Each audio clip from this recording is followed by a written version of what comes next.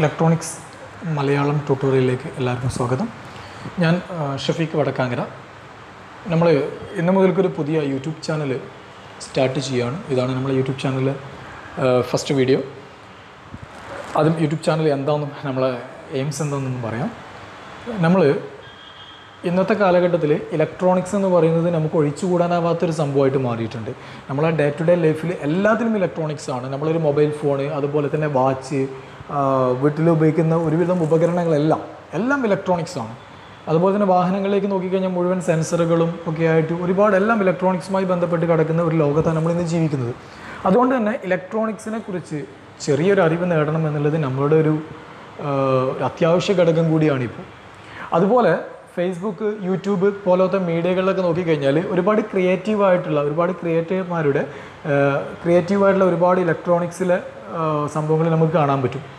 കുറഞ്ഞ ചിലവിൽ ആംപ്ലിഫയർ ഉണ്ടാക്കാനും, കുറഞ്ഞ ചിലവിൽ ചെറിയ ഇൻവെർട്ടറുകൾ സെറ്റ് ചെയ്യാനും, അങ്ങനെ ഒരുപാട് കാര്യങ്ങളെക്കുറിച്ച് നമുക്ക് വീഡിയോകളൊക്കെ കാണാൻ പറ്റും. പക്ഷേ ആ വീഡിയോ ഒക്കെ കാണുമ്പോൾ ഇതൊക്കെ നമുക്കൊന്ന് ചെയ്യണം, ഇതൊന്ന് ചെയ്ത് നോക്കണം എന്നുള്ള ആഗ്രഹങ്ങളൊക്കെ ഉള്ളിൽ വരുമെങ്കിലും എപ്പോഴും നമുക്കൊരു ബുദ്ധിമുട്ട് അവിടെ വരുന്നത് അതിലുപയോഗിക്കുന്ന ഇലക്ട്രോണിക്സ് കമ്പോണൻറ്റുകളുണ്ട്, അതിലുപയോഗിക്കുന്ന ഇലക്ട്രോണിക്സ് ഘടകങ്ങളെക്കുറിച്ച് നമുക്ക് ധാരണ ഉണ്ടാവില്ല എന്നുള്ളതാണ്.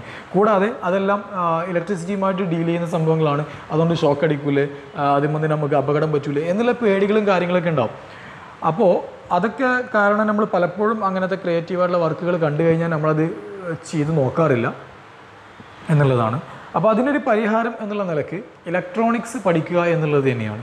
ഇലക്ട്രോണിക്സ് പഠിച്ചു കഴിഞ്ഞാൽ ഇലക്ട്രോണിക്സിലെ കമ്പോണൻറ്റുകളെക്കുറിച്ചും കറണ്ടിനെ കുറിച്ചൊക്കെ അറിഞ്ഞു കഴിഞ്ഞാൽ അതിനെക്കുറിച്ചുള്ള പേടിയും മാറിക്കിട്ടും നമുക്ക് ഈസി ആയിട്ട് തന്നെ ഇലക്ട്രോണിക്സിലെ ഓരോ സംഭവങ്ങളും നിർമ്മിക്കാനും ക്രിയേറ്റീവായിട്ടുള്ള കുറേ വർക്കുകൾ ചെയ്യാനും നമ്മുടെ വീട്ടിലുള്ള അത്യാവശ്യ ഉപകരണങ്ങളെല്ലാം റിപ്പയർ ചെയ്യാനും നമ്മളെ കൊണ്ട് സാധിക്കും. അപ്പോൾ അതെല്ലാം പഠിക്കുന്നതിന് വേണ്ടിയിട്ടാണ് നമ്മൾ ഇലക്ട്രോണിക്സിൽ മലയാളത്തിൽ ഒരു ട്യൂട്ടോറിയൽ തുടങ്ങുന്നത്. നമ്മുടെ ചാനലിൽ തുടർച്ചയായിട്ട് ഇലക്ട്രോണിക്സിലെ വീഡിയോകൾ ലഭിക്കുന്നതിന് വേണ്ടിയിട്ട് നിങ്ങൾ ചാനൽ സബ്സ്ക്രൈബ് ചെയ്യുക. നമ്മൾ യൂട്യൂബിൽ പെർഫെക്റ്റായിട്ട് കുറേ വീഡിയോസ് ചെയ്ത ആളൊന്നുമില്ല, തുടക്കക്കാരനാണ്. അതുപോലെ തന്നെ ഇലക്ട്രോണിക്സിലും വലിയ പെർഫെക്റ്റ് ഒന്നുമില്ല, നമ്മളും ഇലക്ട്രോണിക്സ് പഠിച്ചുകൊണ്ടിരിക്കുന്ന ഒരാൾ തന്നെയാണ്. അതുകൊണ്ട് ഒരുപാട് പോരായ്മകളൊക്കെ ഉണ്ടാവും, നമ്മുടെ വീഡിയോകളിലും ഒക്കെ പോരായ്മകളൊക്കെ ഉണ്ടാവും. തെറ്റുകുറ്റങ്ങൾ കാണുകയാണെന്നുണ്ടെങ്കിൽ തീർച്ചയായിട്ടും നിങ്ങൾ കമൻറ്റുകളിലൂടെ അറിയിക്കുക, നിങ്ങളെ വിലയേറിയ നിർദ്ദേശങ്ങളും അഭിപ്രായങ്ങളും അറിയിക്കുക. അപ്പോൾ നമ്മൾ വിഷയത്തിലേക്ക് കടക്കാം. അപ്പോൾ നമ്മൾ പഠിക്കുന്നത് ഇലക്ട്രോണിക്സ് എന്ന് പറയുന്നതാണ്. ഇലക്ട്രോണിക്സ് എന്ന് പറഞ്ഞു കഴിഞ്ഞാൽ എന്താണ് എന്നുള്ളത് ആദ്യം അറിയണം, അല്ലെ? മെക്കാനിക്കൽ, ഓട്ടോമൊബൈൽ, ഇങ്ങനെ ഓരോരോ ബ്രാഞ്ചുകളുണ്ട്. ഈ ഓരോ ബ്രാഞ്ച് പോലെ തന്നെ ഇലക്ട്രോണിക്സ് എന്ന് പറയുന്നൊരു ബ്രാഞ്ച് ഉണ്ട്. ആ ബ്രാഞ്ച് എന്താണെന്നതിനെ കുറിച്ചാണ് പറയുന്നത്. സിമ്പിളായിട്ട് പറയുകയാണെങ്കിൽ ഇലക്ട്രോണിക്സ് എന്ന് പറഞ്ഞു കഴിഞ്ഞാൽ ഇലക്ട്രോണിനെ കുറിച്ച് പഠിക്കുന്ന ഭാഗമാണ്.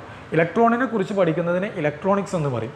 അപ്പോൾ ഇലക്ട്രോൺ എന്താണെന്നുള്ളത് അറിയണം. അപ്പോൾ നമുക്ക് നോക്കാം, അവിടെ ചിത്രത്തിൽ കാണുന്നതിൽ കുറേ വട്ടങ്ങളൊക്കെ നമ്മൾ കെമിസ്ട്രിയിലൊക്കെ സ്കൂൾ തലത്തിൽ കെമിസ്ട്രിയിലൊക്കെ പഠിച്ചിട്ടുള്ള സംഭവമാണ്. ആ വട്ടത്തിൽ കാണുന്ന സംഭവങ്ങളൊക്കെ തന്നെയാണ് ആറ്റം എന്ന് പറയുന്നത്. ശാസ്ത്രജ്ഞരൊക്കെ ഒരുപാട് ഗവേഷണങ്ങളൊക്കെ നടത്തി അവർ കണ്ടെത്തിയിട്ടുള്ളത് ലോകത്തുള്ള സകല വസ്തുക്കളും ആറ്റങ്ങൾ കൊണ്ട് നിർമ്മിതമെന്നാണ്. ഒരുപാട് ചെറിയ ആറ്റങ്ങൾ കൊണ്ട് നിർമ്മിച്ചിട്ടുള്ളതാണ് ലോകത്തുള്ള എല്ലാ വസ്തുക്കളും. അതിൽ നമുക്ക് സ്ഥിരമായിട്ട് നമുക്ക് അറിയാവുന്നൊരു കാര്യം തന്നെയുണ്ട് വെള്ളം H2O ആണ് എന്നുള്ളത് ഒരുവിധം എല്ലാവർക്കും അറിയുന്ന കാര്യമാണ്. H2O എന്ന് പറഞ്ഞാൽ 2 ഹൈഡ്രജനും 1 ഓക്സിജനും കൂടി ചേർന്നിട്ടാണ് വെള്ളം ഉണ്ടായിട്ടുള്ളത്. എന്നാൽ നമുക്ക് 2 ഹൈഡ്രജനും 1 ഓക്സിജനും പിടിച്ചിട്ട്, ഹൈഡ്രജനും അതുപോലെ ഓക്സിജനും എല്ലാം അന്തരീക്ഷത്തിലുണ്ട്, 2 ഹൈഡ്രജനും പിടിക്കുക 1 ഓക്സിജനും പിടിക്കുക, അത് പിടിച്ചിട്ട് കുപ്പിയിലിട്ടിട്ട് നമുക്ക് കുലുക്കി കഴിഞ്ഞാൽ നമുക്ക് വെള്ളം കിട്ടുമോ? ഒരിക്കലും നമുക്ക് കിട്ടില്ല. അത് നമ്മളെ കൊണ്ട് അങ്ങനെ ചെയ്യൽ പോസിബിൾ അല്ല. എന്നാലും നമുക്ക് അറിയുകയും ചെയ്യാം H2O 2 ഹൈഡ്രജനും 1 ഓക്സിജനും കൂടി ചേർന്നാണ് വെള്ളം ഉണ്ടായിട്ടുള്ളത് എന്നുള്ളത്. ഇതിൽ പറയുന്ന ഹൈഡ്രജൻ ഒരു ആറ്റമാണ്, ഓക്സിജൻ ഒരു ആറ്റമാണ്. ഇപ്പോൾ ഇവിടെ കൊടുത്തുള്ളതും ഒരു ആറ്റത്തിൻ്റെ സ്ട്രക്ചറാണ്. ഇപ്പോൾ ഈ സ്ട്രക്ചർ സംബന്ധിച്ചും ഒരുപാട് ശാസ്ത്രജ്ഞർ തമ്മിൽ ഒരുപാട് ഗവേഷണങ്ങൾ നടത്തി ഒരുപാട് ശാസ്ത്രജ്ഞർ പല രൂപങ്ങൾ കൊടുത്തു. ഈ ആറ്റം ഇങ്ങനെ ആയിരിക്കും, അങ്ങനെ ആയിരിക്കും എന്നൊക്കെ പറഞ്ഞ് ഒരുപാട് രൂപങ്ങൾ കൊടുത്തു. അവസാനം ഇപ്പോൾ എല്ലാവരും അംഗീകരിച്ചിട്ടുള്ള ഫോളോ ചെയ്യുന്ന ഒരു രൂപമാണ് ഈ കാണുന്നത്. ഇതിനെ ബോർ മോഡൽ ഓഫ് ആറ്റം എന്ന് പറയും. ബോർ എന്ന് പറയുന്ന ഒരു സയൻറ്റിസ്റ്റ് കണ്ടെത്തിയ ഒരു രൂപമാണ് ഇത്. ശരിക്ക് ചിത്രം വരയ്ക്കുമ്പോൾ ഇങ്ങനെ ഒരു 2 ഡയമെൻഷണലായിട്ടാണ് വരയ്ക്കുക. ഇതൊരു സൗരയൂഥത്തിൻ്റെ സ്ട്രക്ചറാണ്. സൗരയൂഥത്തിൻ്റെ സ്ട്രക്ചർ എന്ന് പറഞ്ഞാൽ നടുക്ക് സൂര്യനുണ്ട്, അതിന് ചുറ്റും ഒരുപാട് ഗ്രഹങ്ങൾ അങ്ങനെ കറങ്ങിക്കൊണ്ടിരിക്കുന്നുണ്ട്. ഒരു ഫിക്സഡ് പാത്തിലൂടെ ഒരു സ്ഥിരമായിട്ട് ഒരു റൂട്ടിലൂടെ അങ്ങനെ കറങ്ങിക്കൊണ്ടിരിക്കുന്നുണ്ട്. ഭൂമിയും അതുപോലെ തന്നെ ശുക്രനും ബുധനും ഒക്കെ കറങ്ങിക്കൊണ്ടിരിക്കുന്നുണ്ട്. അതുപോലത്തെ സ്ട്രക്ചറാണ് ഇതിനുള്ളത്. ആ നടുക്കുള്ള ഭാഗം എന്ന് പറയുന്നത് ന്യൂക്ലിയസ് ആണ്. ആ ന്യൂക്ലിയസിൻ്റെ ഉള്ളിൽ പോസിറ്റീവ് ചാർജുള്ള പ്രോട്ടോണുകളുണ്ട്, അതുപോലെ തന്നെ ചാർജൊന്നും ഇല്ലാത്ത ന്യൂട്രോണുകൾ ഉണ്ടായിരിക്കും. കൂടാതെ ആ ചുറ്റും കാണുന്ന പാത്തുകൾ ശരിക്കുള്ളൊരു വഴിയല്ല, അത് ഒരു കൺസെപ്റ്റാണ്. അങ്ങനെ ഒരു വഴികളുണ്ട് എന്നുള്ളൊരു കൺസെപ്റ്റ്. നമ്മളിപ്പോൾ സൗരയൂഥത്തിൻ്റെ ഒരു ചിത്രമൊക്കെ നോക്കിക്കഴിഞ്ഞാൽ അതിൽ കാണാം ഭൂമിക്കും ചന്ദ്രനൊക്കെ കറങ്ങാൻ വേണ്ടി ഒരു വട്ടം അങ്ങനെ ഇട്ട് കൊടുത്തിട്ടുള്ളത്. അങ്ങനെ ഒരു വട്ടത്തുമ്പോൾ കൂടി ഒന്നല്ല കറങ്ങുന്നത്, അതങ്ങനെ കറങ്ങിക്കൊണ്ടിരിക്കുന്നുണ്ട്. ഒരു വട്ടം നമുക്കത് മനസ്സിലാക്കാൻ വേണ്ടിയിട്ട് കൊടുക്കുന്നതെന്നുള്ളൂ. അങ്ങനത്തെ വട്ടങ്ങളൊക്കെ ഷെല്ല് എന്ന് പറയും. ആ ഷെല്ലുകളിൽ കൊടുത്തിട്ടുള്ള ചെറിയ ചെറിയ റൗണ്ടുകളുണ്ട്. ആ റൗണ്ടുകളാണ് നമ്മളെ ഇലക്ട്രോണ്, നമ്മൾ പഠിക്കുന്ന ഭാഗം. ആ ഇലക്ട്രോണിൻ്റെ ചാർജ് നെഗറ്റീവ് ആയിരിക്കും. ഉള്ളിലുള്ളത് പോസിറ്റീവ് ചാർജുള്ള പ്രോട്ടോണാണ്. പുറത്തുള്ള ആ ചെറിയ ചെറിയ റൗണ്ടുകൾ കാണുന്നതെല്ലാം ഇലക്ട്രോണാണ്. അപ്പോൾ ആ ഇലക്ട്രോണ് എപ്പോഴും അതിലൂടെ അങ്ങനെ വട്ടം കറങ്ങിക്കൊണ്ടിരിക്കും. അതങ്ങനെ അത് കറങ്ങിക്കൊണ്ടിരിക്കുന്ന ഒരു സംഭവമാണ്.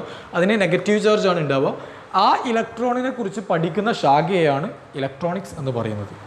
അവിടെ അങ്ങനെ കറങ്ങിക്കൊണ്ടിരിക്കുന്ന ഇലക്ട്രോൺ ഉണ്ട്. ആ ഇലക്ട്രോണിനെ കുറിച്ച് പഠിക്കുന്ന ശാഖയെ ഇലക്ട്രോണിക്സ് എന്ന് പറയും. ഇനി നമ്മൾ അതിലേക്കൊന്നും ഡീപ്പായിട്ടൊന്നും പോകുന്നില്ല, അതൊക്കെ കെമിസ്ട്രിയുടെ ഭാഗത്ത് അവിടെ നിൽക്കട്ടെ.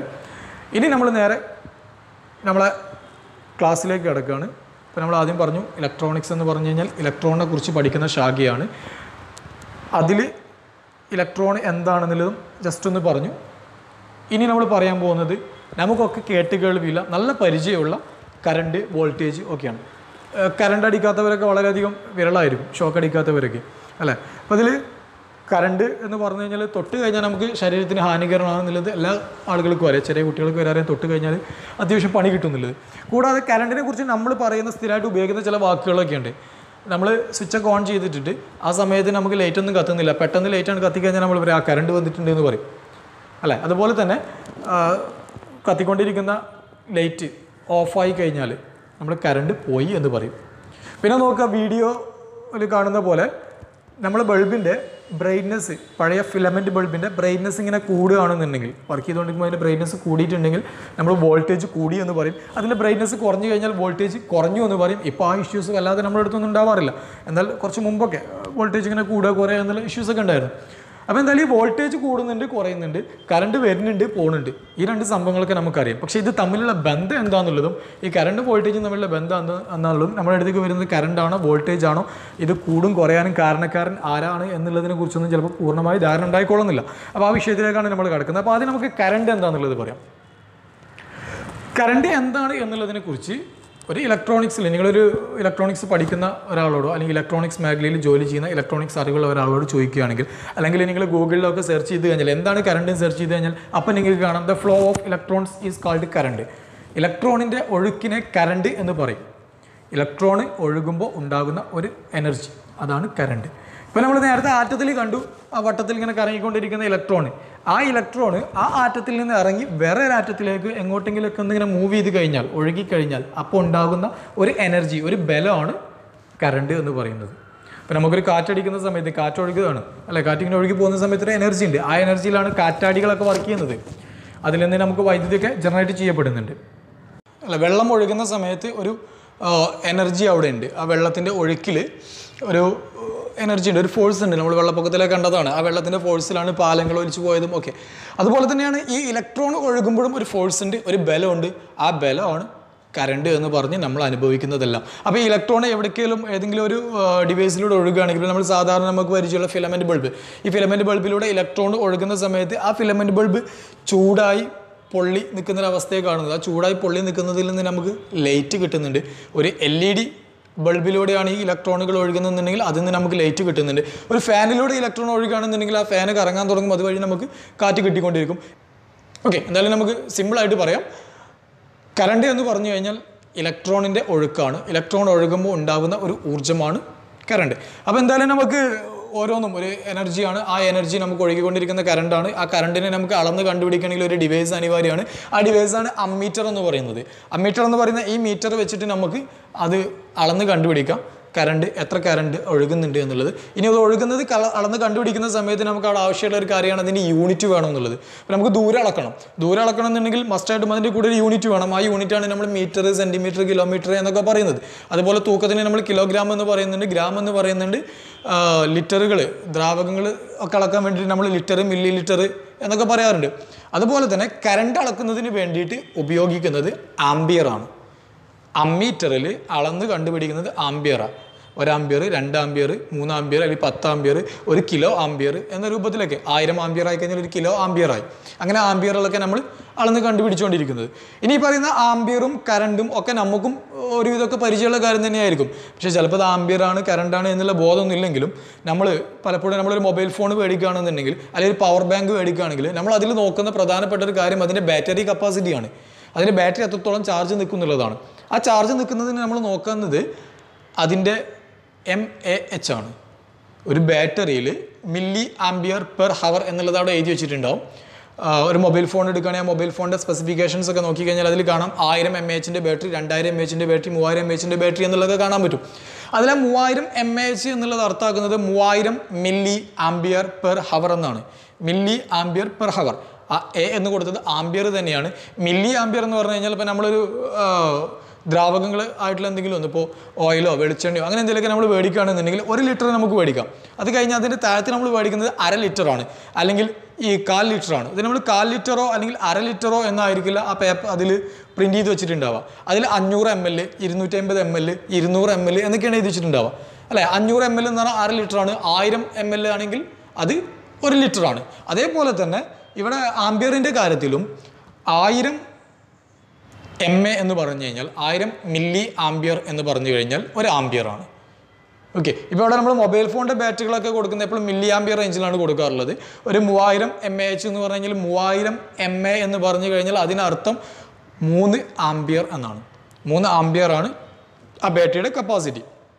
നമ്മൾ ഇൻവെർട്ടറുകളുടെ ബാറ്ററികൾ വലിയ ട്യൂബുലാർ ടൈപ്പ് ബാറ്ററികളൊക്കെ നോക്കുകയാണെങ്കിൽ അത് 100Ah 150Ah ഒക്കെ ആയിരിക്കും. 100 ആംപിയറാണ് അതിൽ വരുന്നത്. അതിൽ മില്ലി കൊടുക്കുന്നില്ല. അതുപോലെ തന്നെ വാഹനങ്ങൾ ഉപയോഗിക്കുന്ന ബാറ്ററികൾ ഒരു കാറിൽ ഉപയോഗിക്കുന്ന ബാറ്ററിയൊക്കെ നോക്കിക്കഴിഞ്ഞാൽ 65 ഡീസൽ വണ്ടികളൊക്കെ ഉണ്ടെങ്കിൽ ഒരു 65Ah ലെവലൊക്കെ ഉണ്ടാവും. അതിൻ്റെ താഴത്ത് പിന്നെ 35Ah ലെവലിലുള്ള ബാറ്ററികളൊക്കെ ഉണ്ടാവും. അതെല്ലാം ആംപിയറിലാണ് പറയുക. എന്നാൽ മൊബൈൽ ഫോണിൽ പോലത്തെ ഡിവൈസുകളിലൊക്കെ വളരെ അധികം കുറഞ്ഞ കറണ്ട് അതിൽ എടുക്കുന്നുള്ളൂ. ചെറിയ ബാറ്ററികളാണ് അതിൽ യൂസ് ചെയ്യുന്നത്. അതുകൊണ്ട് തന്നെ അവിടെ എല്ലാം മില്ലി ആംപിയർ പെർ ഹവർ എന്നുള്ള രൂപത്തിലാണ് കൊടുത്തിട്ടുണ്ടാവുക. ഇതിൽ മില്ലി ആംപിയർ പെർ ഹവർ എന്താണെന്നുള്ളത് നോക്കാം. മില്ലി ആംപിയർ പെർ ഹവർ എന്ന് പറഞ്ഞു കഴിഞ്ഞാൽ ആ ബാറ്ററിയിൽ നിന്ന് മാക്സിമം കിട്ടുന്ന പവറാണ്. ഇപ്പം നിങ്ങളടുത്തുള്ള മൊബൈൽ ഫോണ് വർക്ക് ചെയ്യണമെങ്കിൽ 1 മണിക്കൂർ പ്രവർത്തിക്കാൻ വേണ്ടിയിട്ട് അത് എടുക്കുന്ന കറണ്ട് 1000 മില്ലി ആംപിയർ ആണെന്ന് കരുതുക. അതൊരു ഉദാഹരണം മാത്രം പറയുകയാണ്. ഒരിക്കലും 1000 മില്ലി ആംപിയർ ഒന്നും മൊബൈൽ ഫോണിന് പ്രവർത്തിക്കാൻ ആവശ്യമില്ല. അത് ഓരോ സമയത്തും വാരി ചെയ്തുകൊണ്ടിരിക്കണം. പിന്നെ നെറ്റ്വർക്ക് ഇല്ലാത്ത സമയത്താണെങ്കിൽ കൂടുതൽ കറണ്ട് വലിക്കും, കൂടുതൽ എനർജി ചിലവാൻ നമുക്ക് പെട്ടെന്ന് ബാറ്ററി ഡൗൺ ആവുന്നതായിട്ട് കാണാൻ പറ്റും. അതേസമയം പിന്നെ നല്ല റേഞ്ചും നെറ്റ്വർക്കൊക്കെ ഉണ്ട്. നമ്മൾ കൂടുതൽ ഫോണൊന്നും യൂസ് ചെയ്യുന്നില്ലെങ്കിൽ വളരെ കുറഞ്ഞ കറണ്ട് മാത്രമേ മൊബൈൽ ഫോൺ ഉപയോഗിക്കുന്നുള്ളൂ. നമുക്ക് ബാറ്ററി ബാക്കപ്പ് കൂടുതൽ കിട്ടുകയും ചെയ്യും. ഒരു എക്സാമ്പിൾ പറയുകയാണ്.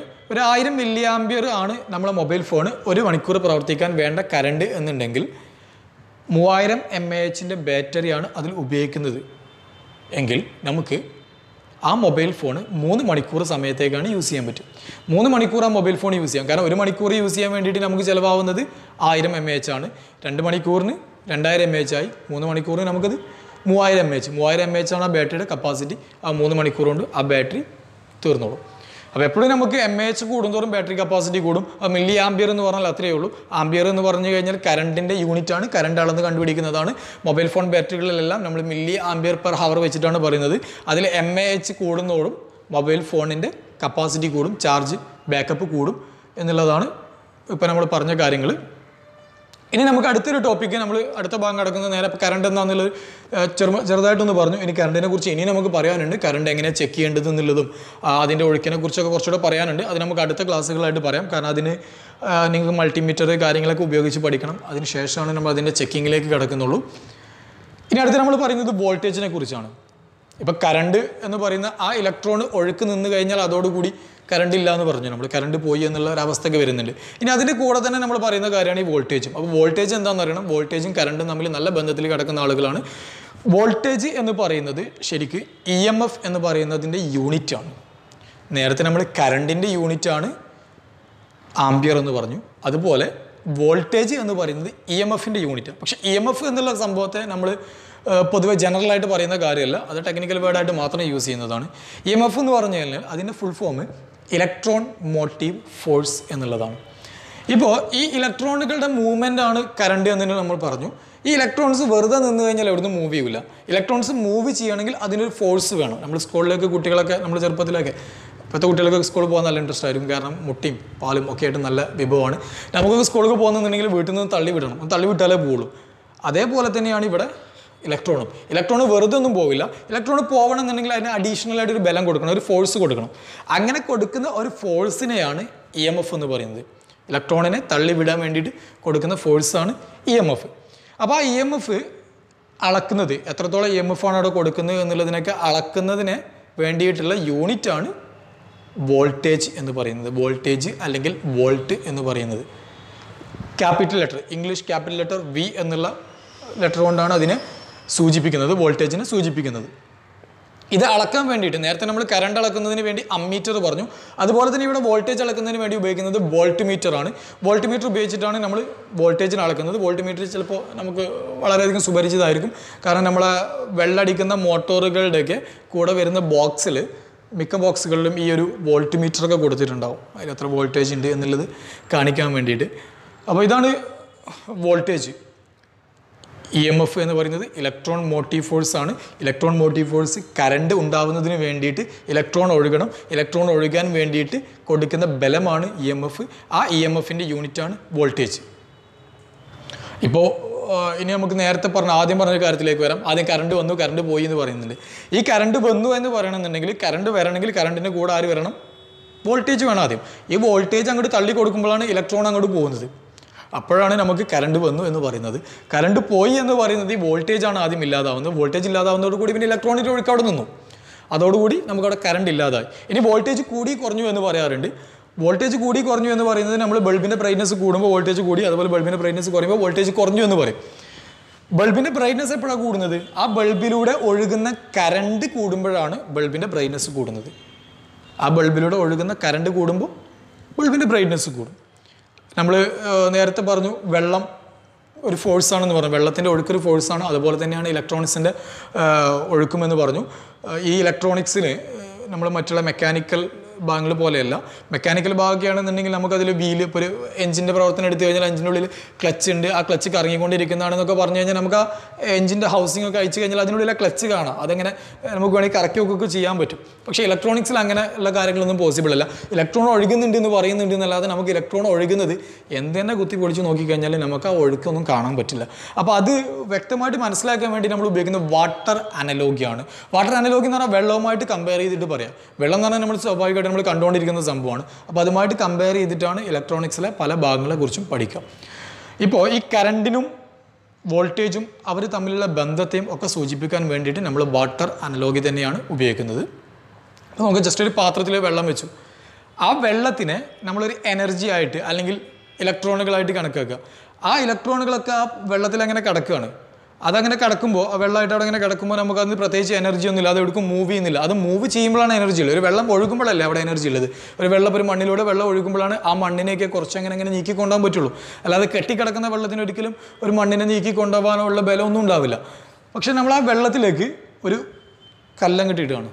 ഒരു കല്ലിടുന്നതോടുകൂടി എന്ത് ചെയ്തു? കുറച്ച് വെള്ളം അതിന് പുറത്തേക്ക് പോയി. ആ പുറത്തേക്ക് പോയ വെള്ളം നിലത്തേക്ക് ചാടുന്നതോടുകൂടി ചിലപ്പോൾ മണ്ണ് കുറച്ച് അങ്ങോട്ട് നീങ്ങിയൊക്കെ ചെയ്യാൻ പറ്റും.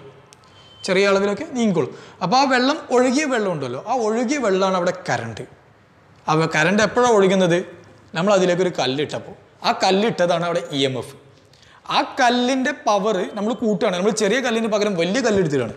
ഒരു വലിയ കല്ലെടുത്തിട്ട് കഴിഞ്ഞാൽ ആ ഒഴുകുന്ന വെള്ളം കൂടും, കൂടുതൽ വെള്ളം ഒഴുകും. ചെറിയ കല്ലിട്ട് കഴിഞ്ഞാൽ കുറച്ച് വെള്ളം ഒഴുകും.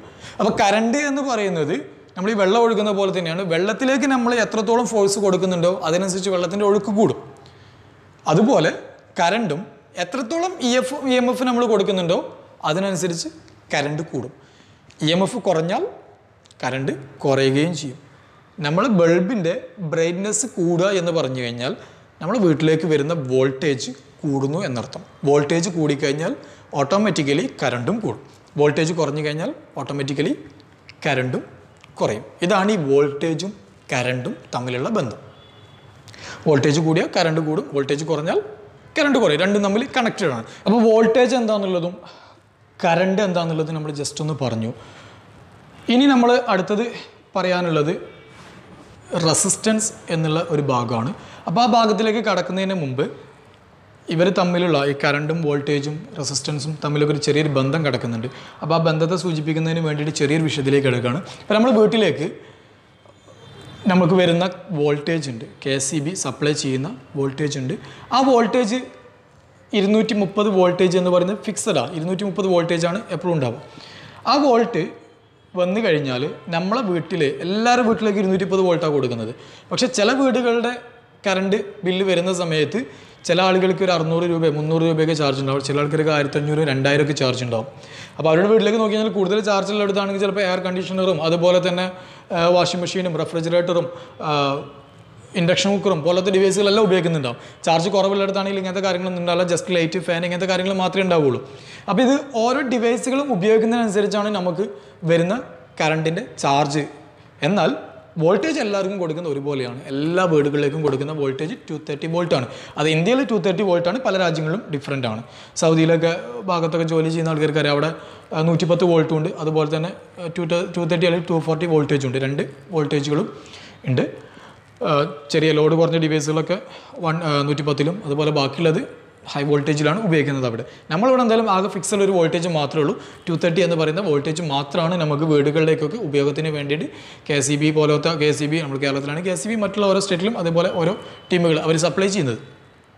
ഇനി എന്തുകൊണ്ടാണ് കറണ്ട് ബില്ല് പലയിടത്തും പല രൂപത്തിലാവുന്നത് എന്നുള്ളതാണ് നമ്മൾ നോക്കുന്നത്. നമ്മൾ പറഞ്ഞ വീട്ടിലേക്ക് വരുന്നത് ഫിക്സഡ് ആയിട്ടുള്ള വോൾട്ടേജ് ആണ്. എന്നാൽ ഓരോ വീടുകളുടെയും ഉപയോഗത്തിനനുസരിച്ച് അവരുടെ വീടുകളിലേക്കുള്ള കറണ്ട് വാരി ചെയ്തുകൊണ്ടിരിക്കുകയാണ്. അവർ ഉപയോഗിക്കുന്ന കറണ്ട് വാരി ചെയ്യുന്നുണ്ട്. നമ്മൾ ആദ്യം പറഞ്ഞൊരു ഭാഗം ഉണ്ടായിരുന്നു, കറണ്ട് വോൾട്ടേജിനനുസരിച്ച് കൂടുകയും ചെയ്യും, വോൾട്ടേജിനനുസരിച്ച് കുറയും ചെയ്യുമെന്നുള്ളത്. എന്നാൽ ഇപ്പോൾ നമ്മൾ വീടുകളിലുള്ള സപ്ലൈകളും വീടുകളിലെ ഡിവൈസുകളെ കുറിച്ചൊക്കെ നമ്മൾ നോക്കുന്ന സമയത്ത് എല്ലാ വീടുകളിലേക്കും വരുന്ന വോൾട്ടേജ് ഒന്നാണ്.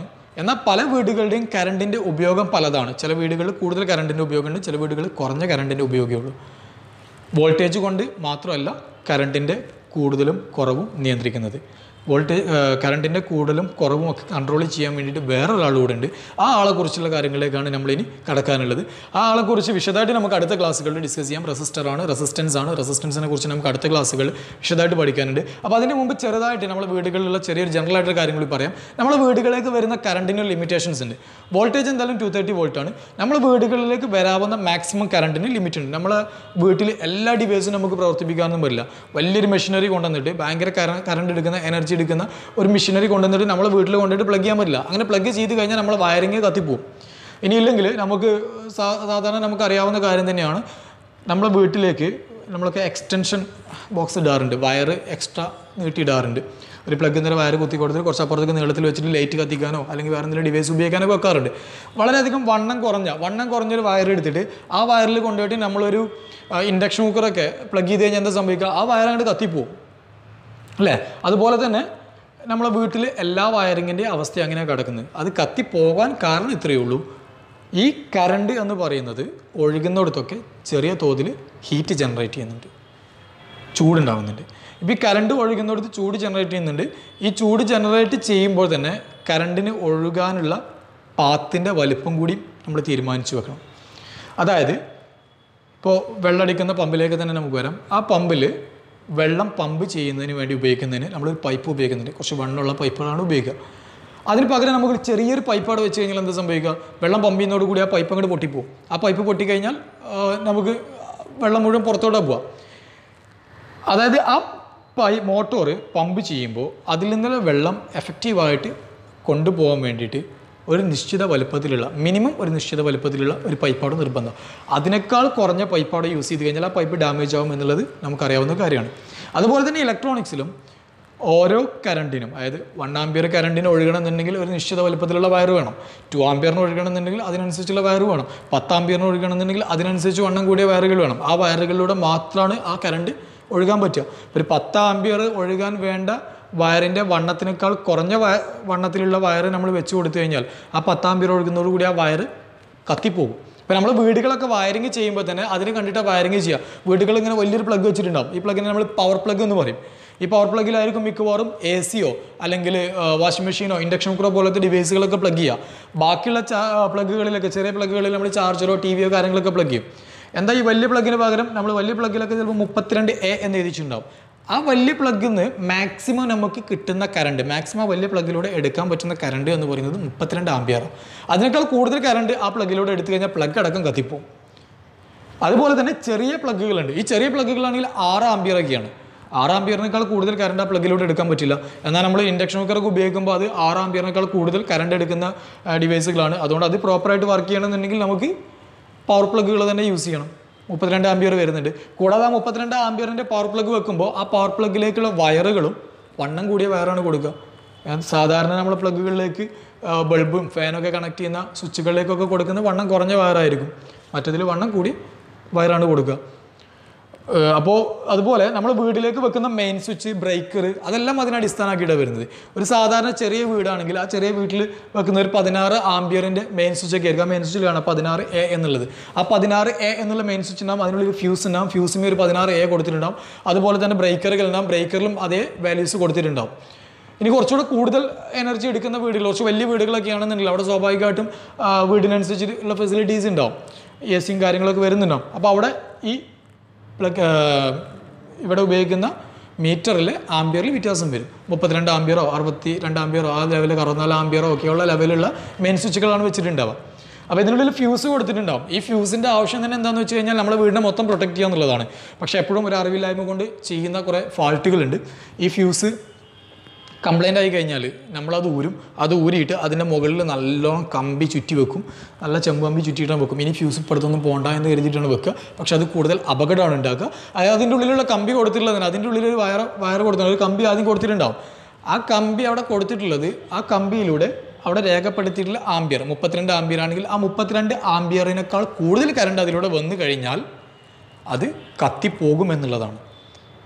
അത് കത്തിപ്പോകാൻ വേണ്ടിയിട്ട് തന്നെ കൊടുക്കുന്നത്. നമ്മളതിന് പകരം നമ്മൾ നല്ല കമ്പി കെട്ടിയിട്ട് നല്ലോണം ചുറ്റി വെച്ച് കഴിഞ്ഞാൽ 32 ആംപിയറിനേക്കാൾ കൂടുതൽ കറണ്ട് വന്നു കഴിഞ്ഞാലും ആ ഫ്യൂസ് കത്തിപ്പോവില്ല. പകരം നമ്മളെ വയറുകൾക്കൊന്നും അതിനെ താങ്ങാൻ പറ്റില്ല. വയറെല്ലാം കത്തിപ്പോവും. അപ്പോൾ വയറെല്ലാം കത്തിപ്പോവാതെ അതിനെല്ലാം പ്രൊട്ടക്റ്റ് ചെയ്യാൻ വേണ്ടിയിട്ടാണ് ഫ്യൂസ് ഇടുന്നത്. അപ്പോൾ ഇനി ആരെങ്കിലും ഫ്യൂസൊക്കെ മാറ്റി വെക്കുകയാണെന്നുണ്ടെങ്കിൽ ഫ്യൂസ് തന്നെ ഒന്ന് മേടിക്കുക. പുതിയൊരു ഫ്യൂസ് മേടിക്കുക. വലിയ റേറ്റ് ഒന്നും വരില്ല. ഫ്യൂസ് ഒന്ന് മേടിച്ചിട്ട് ഫ്യൂസ് മാത്രമായിട്ട് നിങ്ങൾ മാറ്റി വെക്കാൻ ശ്രമിക്കുക. അല്ലാതെ അവിടെ പോയിട്ട് വലിയ കമ്പിയോ കയറൊന്നും എടുത്തിട്ടൊന്നും വലുതാക്കിയിട്ട് ചുറ്റി വെക്കരുത്. ചുറ്റി വെക്കുന്നത് അപകടമാണ്. ഇനി എന്തുകൊണ്ടാണ് ഈ കറണ്ട് ചില വീടുകളിൽ കൂടുതൽ ആംപിയറും ചില ഡിവൈസുകൾ ഉപയോഗിക്കുമ്പോൾ കൂടുതൽ കറണ്ട്? ഇപ്പോൾ നേരത്തെ പറഞ്ഞ പവർ പ്ലഗിൽ വാഷിംഗ് മെഷീനോ അല്ലെങ്കിൽ ഇൻഡക്ഷൻ കുക്കറൊക്കെ ഉപയോഗിക്കാമെന്ന് പറഞ്ഞു. കാരണം അതിന് കൂടുതൽ കറണ്ട് വേണമെന്ന് പറഞ്ഞു. എന്നാൽ ചെറിയ ബൾബുകൾ, LED ബൾബൊക്കെ ആണെങ്കിൽ ചെറിയ എനർജി മതി, ചെറിയ കറണ്ടിൽ LED ബൾബുകൾ പ്രവർത്തിക്കുമെന്ന് പറഞ്ഞു. അത് എന്തുകൊണ്ടാണ് ചില ഡിവൈസുകൾ അങ്ങനെ പ്രവർത്തിക്കുന്നത്, ചില ഡിവൈസുകൾ എന്തുകൊണ്ടാണ് കൂടുതൽ കറണ്ട് എടുക്കുന്നത് എന്നുള്ള കാര്യങ്ങളൊക്കെ നമുക്ക് അടുത്ത വീഡിയോയിൽ ഡിസ്കസ് ചെയ്യാം. അപ്പോൾ അടുത്ത വീഡിയോ വരുന്നത് വരെ നിങ്ങൾ ഈ വീഡിയോയിൽ ഇപ്പോൾ നമ്മൾ പറഞ്ഞ വോൾട്ടേജ്, കറണ്ട് എന്നുള്ളതിനെക്കുറിച്ച് ഒന്നുകൂടെ മനസ്സിലാക്കിയെന്ന് കരുതുന്നു. അപ്പോൾ അടുത്ത വീഡിയോയിൽ നമുക്ക് കാണാം. അതുവരേക്ക് wish you all the best.